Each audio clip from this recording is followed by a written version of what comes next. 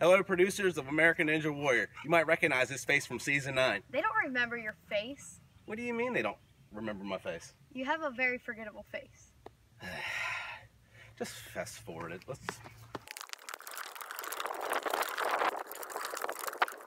I've traveled this country competing against the very best to get a reality where I stand in this sport. And from where I'm standing, I'm close enough to pretty much taste it.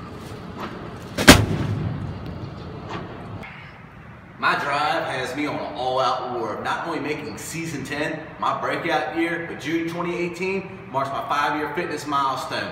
Being a great ninja is not a natural talent for me, but hard work and discipline are great equalizers. The will to be a champion, it doesn't sleep in me. That's why I'm bound and determined to lay my mark on this course this season.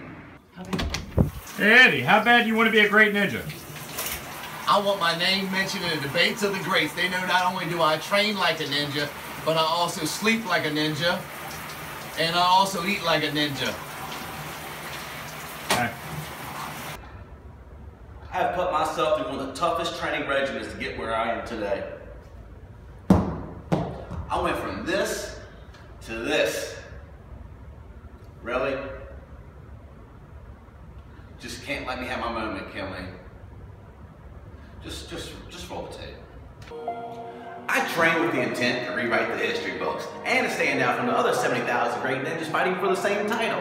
It's not a matter of can I, but it's a matter of I must. My desire to show the world I have what it takes to conquer Mount Midoriyama, it just burns deep inside of me in the words that I cannot even explain to you. That's simply this, that if you want a thing bad enough to go out and fight for it, to work day and night for it, to give up your time, your peace, and your sleep for it,